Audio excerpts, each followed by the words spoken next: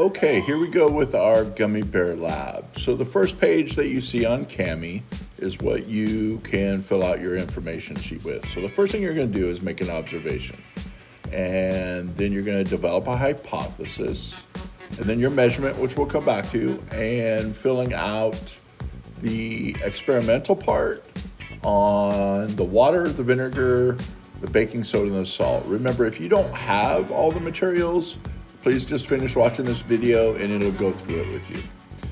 The video itself is showing you all the areas that we need to fill out, so make sure you have the right sheet and Gummy. So this is for the gummy bears, okay? And then what we're going to do is start filling out the information as well.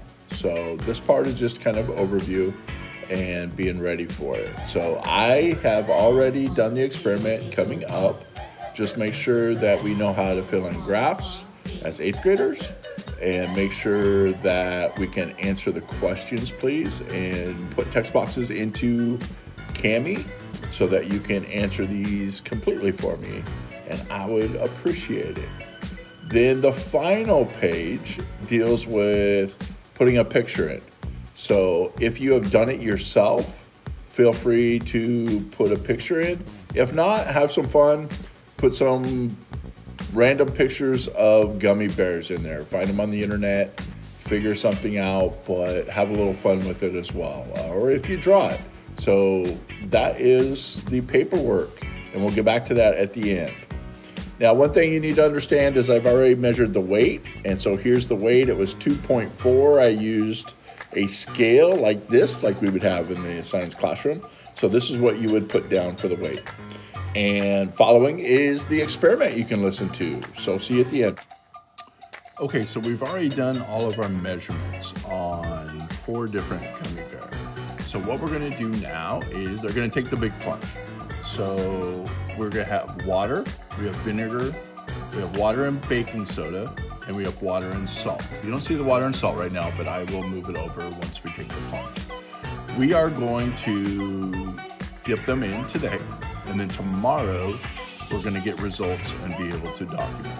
So we've already documented our height, our width, and our depth of each gummy bear.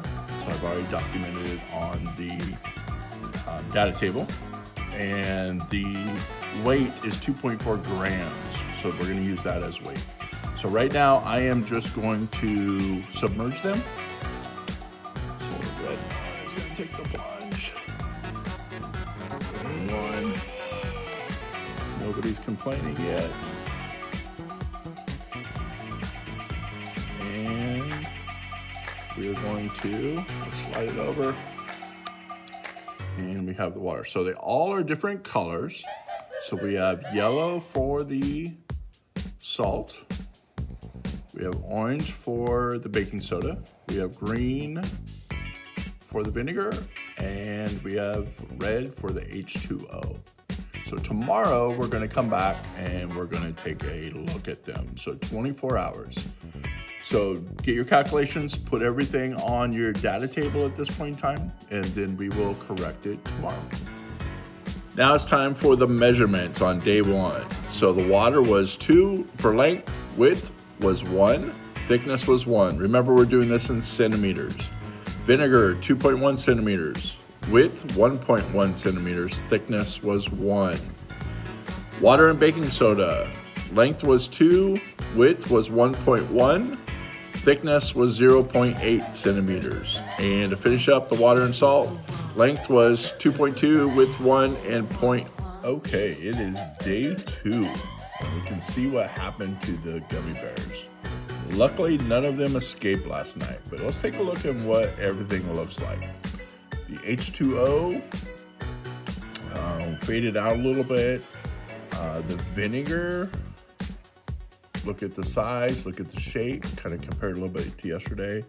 The baking soda, and then we will try to zoom in on each one here a little bit, but let's take a look at the salt. So the salt one got a lot smaller. So let me kind of go back and we will zoom in on each one inside of its cup, okay? So right here, the H2O, and I will take these out. So this is what it looks like inside. And I will take them out and measure them, but we will kind of take a look inside here. And see. Close up view. It doesn't even really look like a gummy bear right now anymore, right? There's vinegar.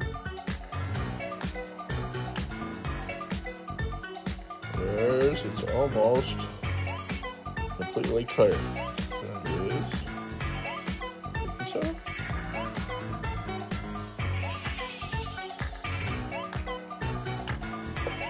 And the salt.